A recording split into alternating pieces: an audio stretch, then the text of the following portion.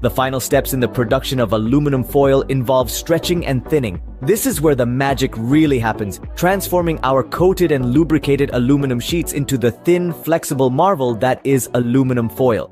Special rollers play the lead role in this act, skillfully stretching and thinning the sheets to a fraction of their original thickness.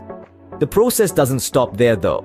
Once the sheets reach the desired thinness, they undergo precise cutting. This stage is crucial as it determines the final dimensions of the foil. Whether it's a small roll for your kitchen or a large industrial size sheet, precision is key. After cutting, the foil is carefully packed to ensure it retains its quality. This involves packaging it in a way that safeguards its thin, flexible nature, while also protecting it from any potential damage during transit. And just like that, our aluminum foil is ready to be packed and shipped.